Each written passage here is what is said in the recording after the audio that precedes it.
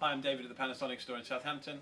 I'm going to show you through the Panasonic TV Remote 2 app, which allows us to control the television, do swipe and share, and also surf the web in a much more convenient way than using the remote control.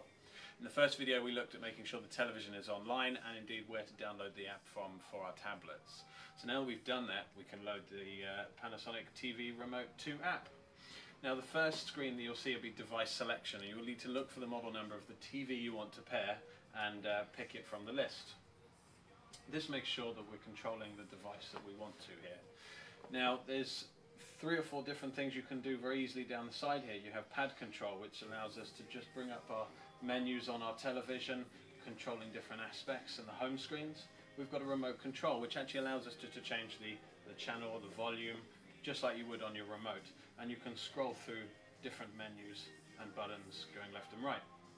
And there's also a QWERTY keyboard, which is brilliant when surfing the web because it's much quicker than using the remote control.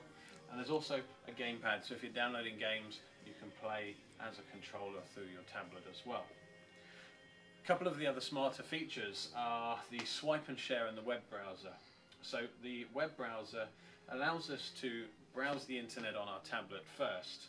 So you can, as you normally would, you might search BBC for example, and indeed go directly to a page on your device. Now once you've loaded that page and you want to see it on the television, you simply hold down the screen and you just swipe it up towards the television. It'll load that web page, and we can now even save that as a home page so that we jump to that much quicker in the future. To control that, you can choose pad control, and just like a cursor on a tablet or a laptop, we can control the cursor on the screen. We also have a swipe and share feature, so we can swipe any content from our tablet straight to the television.